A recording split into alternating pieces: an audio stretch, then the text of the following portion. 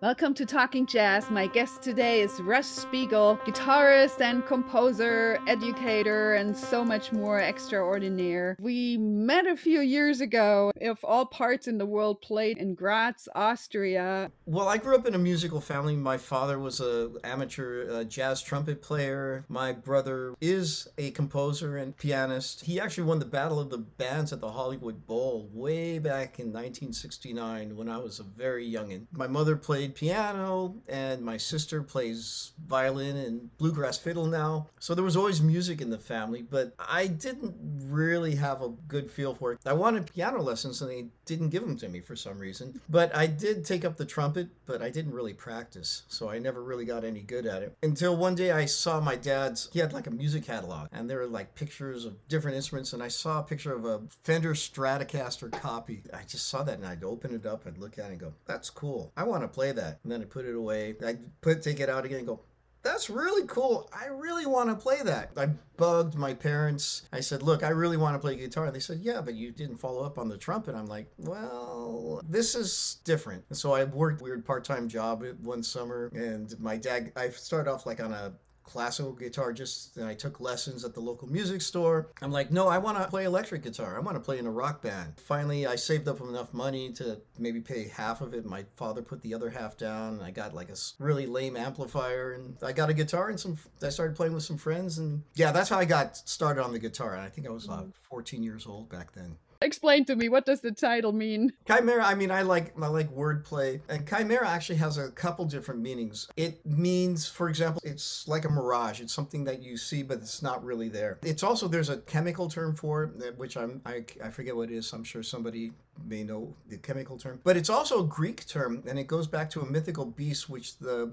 head of a lion, body of a goat, and tail of a snake, something like that. And why that was so fitting for this song is because this song has many different sub-elements because it's 3 different time signatures. It has different time feels. I mean, it's in 3, it's in 4, it's in 5, and they all are happening kind of not simultaneously, but very quickly in succession. It just sort of seemed like an appropriate title and thought for this particular piece of music. And that was actually a steeplechase release in 2007 with a great band too. David Smith, who's one of leading younger trumpet players in New York, Anthony Pinciotti, who plays with everybody. We've got Gary Wong. I mean, these are all mainstays in the New York jazz scene. Nick Mancini, who then the vibraphone player who ended up going to LA, and I heard he might be in Utah now. We sort of lost touch. Last time I saw him was actually at the Gen Conference, the last one we could actually go to. And I think everybody plays incredibly well. I hope your listeners enjoy it. Let's get a taste of the Russ Spiegel artistry. This is Chimera, a 2007 steeplechase release by Russ Spiegel, my guest today.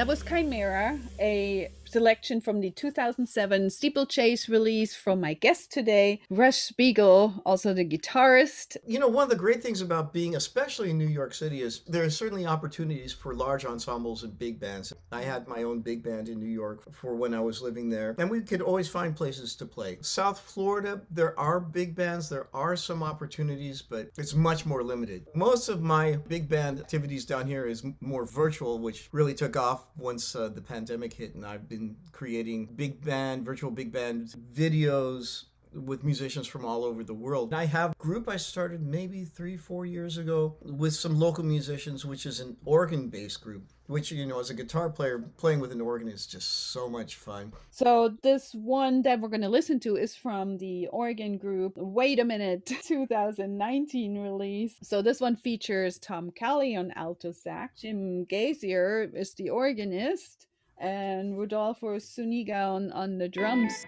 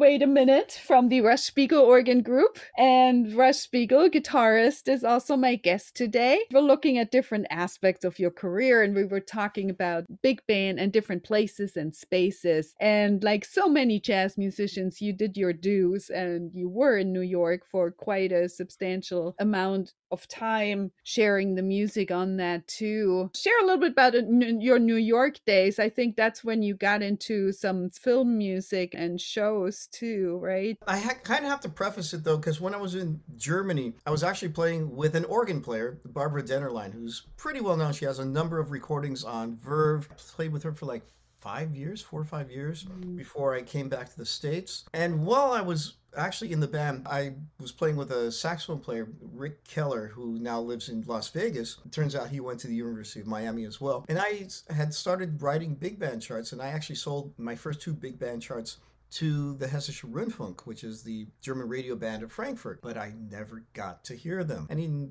Rick, in his incredible wisdom, said, well, why don't you start your own big band? What? I don't even know anybody. Music world is a small place in many ways. And so I managed to get together a whole bunch of musicians with help from other musicians. I started writing more and more big band charts. And as a matter of fact, in 1999 was awarded the Jazz Stipendium, which is the jazz prize for the city of Frankfurt. And I performed at German Jazz Festival there, which was covered by radio and TV. And it was an incredible experience. I moved to New York not long after that. And as I was slowly finding my feet, now that I have all these big band arrangements, I'd like to play them. And I went to this place called The Garage, which unfortunately no longer is there. Talked to the guy who was booking it. I said, hey, I write big band charts.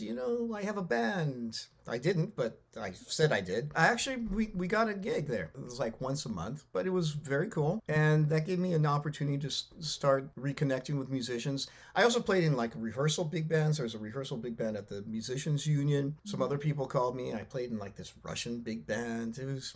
it's just a great place where you get a whole bunch of really good musicians together at the same time. It's a great place to network and great place to make music. At a certain point, I just said, okay, I've got enough music. It's time to make a record. I did that. We recorded at the Wonderful Systems 2 recording studio. I had amazing musicians with me. Again, David Smith, Tim Armacost, Charlie Porter, Rachel Eckroth, piano, Michael Camacho, a singer. I mean, if I told you how much money this thing cost to make, there's at least a car and a house somehow involved in this. Certainly do not regret it. And as a matter of fact, big band is something I continue to do and will hopefully always do. Actually working on a video right now featuring the great trumpet player Jim Rotundi. It also again features Tim Armacost. So being in New York was a wonderful experience for big bands. That's something I hope to keep going for the rest of my life. All right, so here is Count Up from the Russ Spiegel Jazz Orchestra 2006 release with his large ensemble.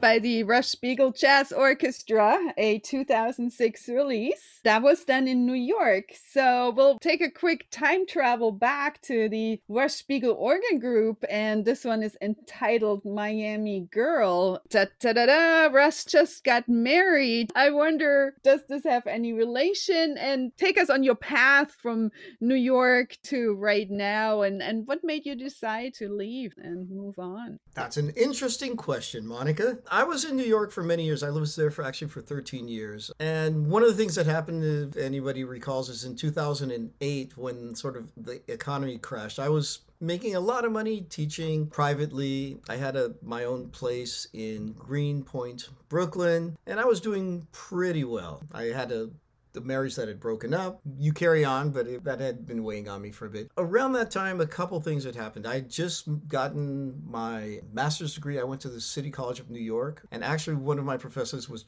none other than John Patitucci. That was incredible. Also, one of my great professors was Scott Reeves. Actually, we have a record coming out that we recorded back in that time around 2006 is coming out on Origin Records. I think in a couple months. While I was working on my master's degree, I also got a call to be a instructor on a movie, a guitar instructor. Well, that movie turned into a hit show on Nickelodeon, and I was brought in as one of the music instructors. It was called The Naked Brothers Band, written and directed by Polly Draper, who was in things like 30-something. So I was actually had a second career working in film and TV as an actor, mostly as a stand-in and as a background actor, but sometimes as a musician. You can see me playing my guitar in What Happens in Vegas, and some other things. Cool story in between being an actor. It's kind of like what Hoagy Carmichael did. Hoagy Carmichael, he wrote the songs, but then he went to Hollywood and he kept playing himself as the piano player in movies, in a lot of the popular movies, and wrote music for it. And it's a good marriage of, music. That's kind of cool that you got to play a musician. Yeah, although I never actually played for real in there. No, there's one. Was it The Big Wedding? I'm playing flute at like the very end. It was with Robin Williams and stuff. Yeah, it was kind of cool being around all this stuff. And I also got into. I did some music for some short films. I have a couple people who I work with from time to time. Financially, if you know anything about New York, it's a money drain. Everything costs money. Even if you're doing okay, it's still not necessarily that you're doing okay. Since I'd been writing music, I had gone for a couple interviews for some colleges to teach. Obviously, without having a doctorate, it was really hard to be in the running. So I started applying for colleges, and one of the colleges I applied to was the University of Miami. And I got a call from the then professor, Gary Lindsay. He said, "Russ, how would you like to come to Miami? We can give you a full ride and a stipend." What? You're going to pay me to go to school? Okay.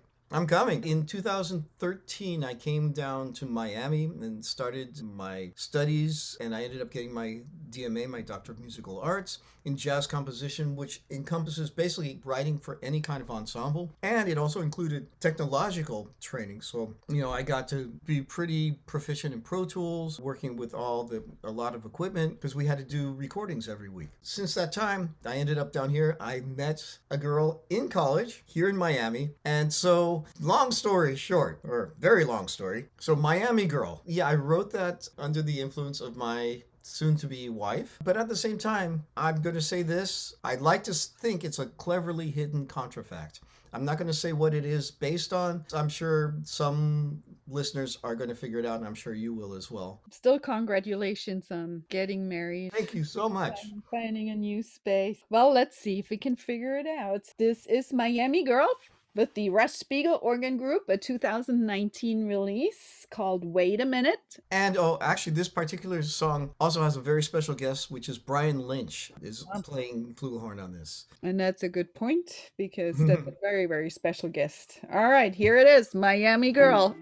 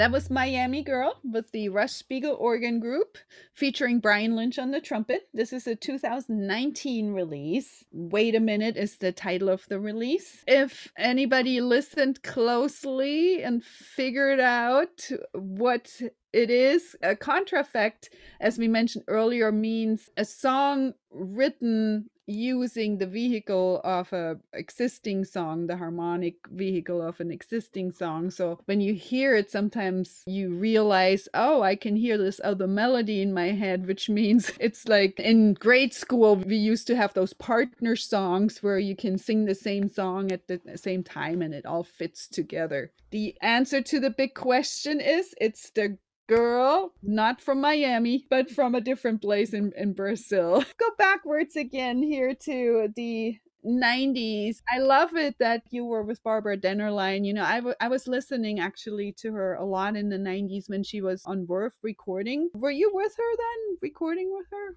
I never recorded with her. I did a couple of things on German television, German radio, and also we did some stuff. We did something in Poland. We played the World's Fair and World's Expo in Portugal. Played a bunch of festivals, like kind of all over Europe, but I never was on any of her recordings. I remember those on Verve. There was this time period where they were really branching out and getting a lot of artists in from everywhere. And then, of course, everybody figured out that they were not making money with it. And it was all lost again. But we have a little bit of repertoire from that time. You know, talking about wordplay, I see the strain now through all your titles. So the next one being called Monkey, dropping the E in it, which is your nod to Thelonious Monk. And you can hear it in there. But this one also has a great band with it, with Adam Nussbaum and Andy Middleton, Johannes Weidenmüller. So tell us a little bit about this 98 release. At the time, actually, I was living in Frankfurt, Germany. I was playing with Barbara. I had been writing music, but I'd never released anything. I had saved up a little bit of money. I knew Andy Milton through a few people. I knew Johannes, I think, also through some people because he is originally from Germany. Another friend of mine who passed away, Christoph Eidens, who was a great vibraphone player based in Cologne. He had introduced me to Adam Nussbaum. Yeah, this was a big jump for me because I had to fly to New York. I actually stayed at my friend's place, who Torsten de Winkel, who is a great German guitar player, toured with Pat Metheny for a tour, does a whole bunch of stuff in Europe. And we recorded that at Tedesco Studios in Paramus, New Jersey. I think it was all done in one day. We had like 1 or 2 rehearsals. And I mean, these guys are phenomenal musicians. And the tune Monkey, yes, obviously I'm a big Thelonious Monk fan as well as a John Coltrane fan and Miles Davis fan, all kind of the real heroes. And this was an interesting tune because when I was first writing it, I was expecting it to go somewhere completely different, but it didn't want to go there. And sometimes when we write music, we just have to respect that the song wants to do what it wants to do. This is what it wanted to do, and it was, at least to me, it felt very monk-like. And if something is monk-like, I could have called it monk-like, I guess, but monkey, it's monk. And so that was the title of the song, and that also became the title of the album. Also, I have to say, in the 90s, I still had hair. That was on the cover of that particular CD. You'll actually see a picture of me with hair. It is available electronically on CD Baby and elsewhere, but that's about it. That's very cool. So being the first recording, was there any, like, going from the European jazz scene to the American jazz scene, just overall, did you notice any differences, similarities, or how was the transition? Well, I don't know if things are still that way, because if you're in New York, you really are at the center of the jazz world. There are fine musicians in Germany, really amazing musicians. One of my sayings was, even the bad musicians are great, because you're creating music all the time. You don't think about the hours. You don't think about, well, I'm at somebody's house. You can play in bars. You can play in restaurants. In Germany, I often came across this unfortunate issue. There's a thing called the Ordnungsamt, which is sort of an official part of the government which keeps order. And order and jazz music don't seem to exist very well together. Especially there, if somebody hears you and they don't want to hear you, they just have to call the Ordnungsamt, and you will be shut down, or the place you're playing at will receive a warning, or they'll get a fine. They've been warned before. That was one of the reasons I left, because I just got tired of fighting this issue. Not that there aren't great gigs and great venues to perform at. The relaxed approach to art and music was less prevalent there than it is in New York. And in New York, you've always got people ready and willing to play at a high level as long as they can make it work. I think that was the biggest difference, just the willingness to just do it, not to say, well, what does this pay, or how, it's so far away, I don't really want to play. Or also, I mean, that is true in Europe. Sometimes you have people, they're much further away, so getting people together is probably not as easy. Whereas in New York, everybody is, you're just on a subway hop. That's a good point. Just having this condensed central. It's like Silicon Valley, right? If you want all the great people next to you experimenting, there's the place to be. Well, let's travel back in time here for a minute and go to Monkey. Is a 1998 release by my guest Russ Spiegel today, featuring Adam Nussbaum, Andy Middleton, and Johannes Weidenmüller. Here we go.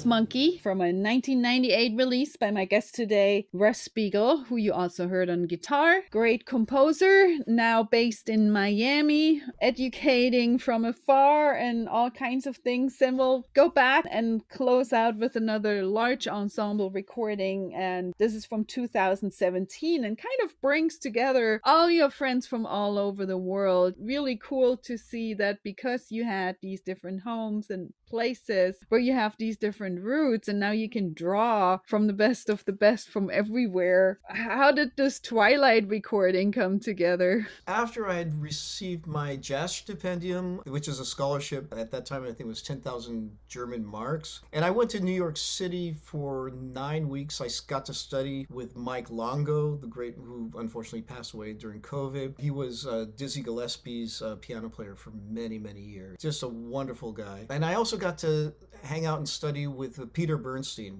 and that was very inspirational. Just a wonderful, nice guy. And I went to sessions, hung out a lot at Smoke, jam sessions, and got to know a lot of people. Then I came back, and because of my studies, especially with Mike, I had a bunch of arrangements. I'd written some tunes. And because of the stipendium, I had a little bit of money. I was pretty close with Jürgen Seefelder, who was teaching at the jazz school in Mannheim, Germany. He arranged for me to record at their recording studio. So I was able to choose a whole bunch of people who I always wanted to record with. Torsten Winkel's on there. Barbara Dennerlein plays on a couple of tunes. I've got Christian Myers. I've got Alan Jacobson, Alberto Menendez. And on this particular tune, Fourth Floor, this was a sort of a smaller group, all German musicians. That's Jürgen Seefelder, the great tenor saxophone player. Sebastian Merck, who's a wonderful, wonderful drummer, now based in Berlin, but originally from Frankfurt. Jürgen Reiter, who was a incredible piano player, also a teacher at the school, who passed away a few years back.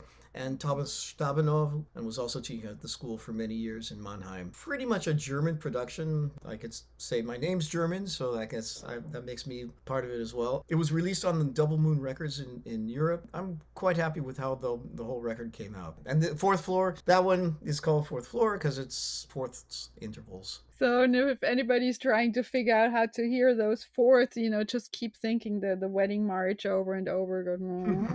Right. If you hear a lot of wedding march in there, then you hear these distances of 4 notes. Big bands back in Germany. Now we're back in Miami. Of course, we need to get out of this whole mess somehow first. We got to talk last summer and I was just checking up on what are musicians doing. And I remember at that point, you said one sentence, you said, my musician career is over. Because it just seemed like at that moment, the idea of releasing music, performing just seemed to be canceled. How is perspective right now? Are we more positive again?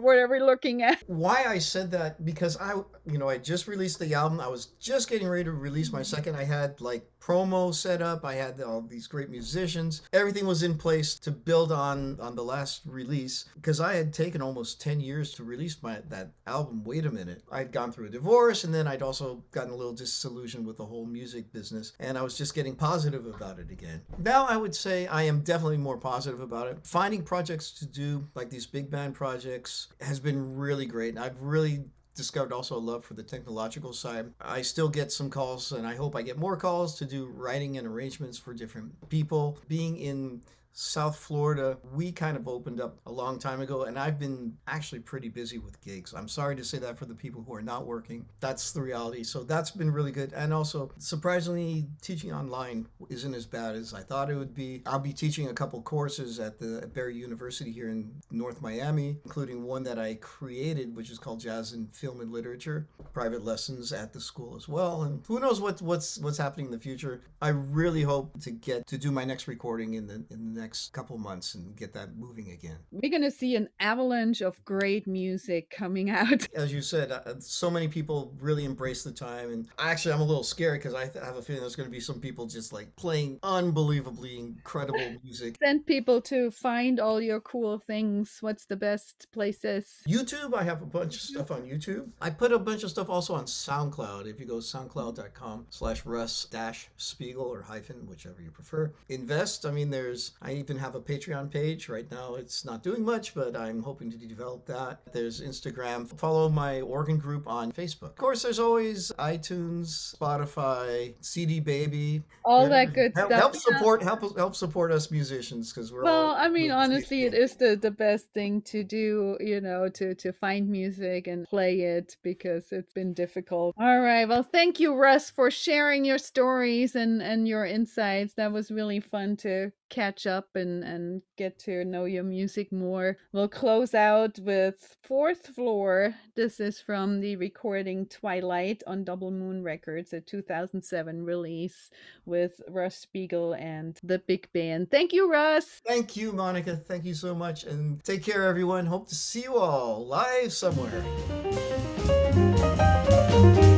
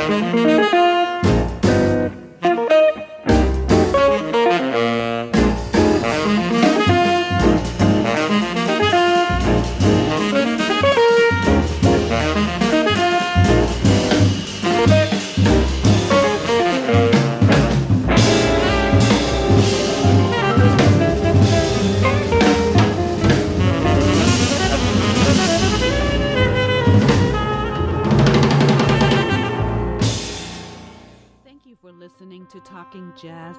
My guest today was guitarist, composer, educator, Russ Spiegel. Tune in for Talking Jazz every Thursday at 11 a.m. and every Monday at 7 p.m. right here on WETF 105.7 FM in South Bend, Indiana, or online at WETFthejazzstation.org. Also find videos of previous shows on YouTube on the Monika Herzig channel. That's MONIKAHERZIG. Subscribe to get the newest updates. Thank you for listening.